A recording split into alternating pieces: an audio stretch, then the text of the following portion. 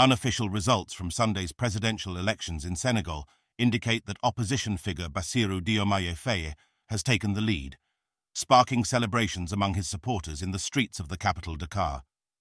There is optimism that the incoming administration will tackle the persistent issues of poverty and corruption. Former Prime Minister Amadou Ba, the candidate representing the governing coalition, conceded defeat to Faye on Monday, shortly after expressing readiness for a potential runoff vote. A candidate must secure over 50% of the votes to avoid a runoff. Details about the election results are yet to be disclosed as vote tabulation is still ongoing. Official results are anticipated to be declared in the upcoming days. Faye has emerged as a central figure in Senegalese politics, notably after his recent release from prison alongside his influential mentor, Ousmane Sonko. Sonko was disqualified from the election due to a defamation conviction.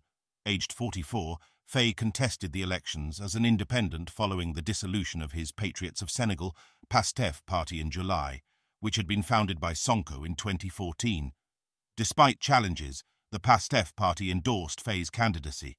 Faye, a left-wing populist, has been vocal in his criticism of President Macky Sall's administration, accusing it of corruption and inadequately addressing poverty.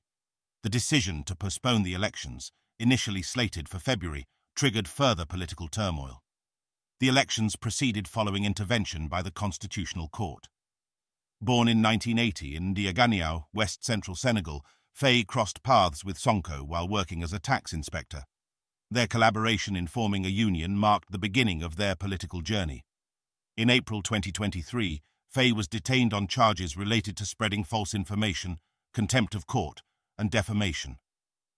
Sonko faced multiple charges in July 2023, including allegations of provoking insurrection and conspiring with terrorist groups. Both Faye and Sonko were released shortly before the election on March 14th, following the enactment of an amnesty law earlier that month. Faye, a former tax inspector, has pledged to combat corruption, restore stability, and prioritize economic autonomy, appealing particularly to the urban youth grappling with high unemployment rates in Senegal, where 60% of the population is under 25. He advocates for the abandonment of the CFA franc, a currency inherited from the colonial era and pegged to the euro, in favor of introducing a new currency.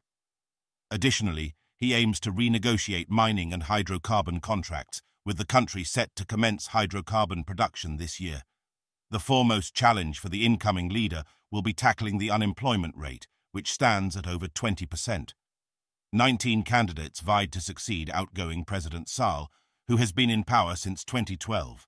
Sall's second term was marked by political unrest stemming from the prosecution of Sonko.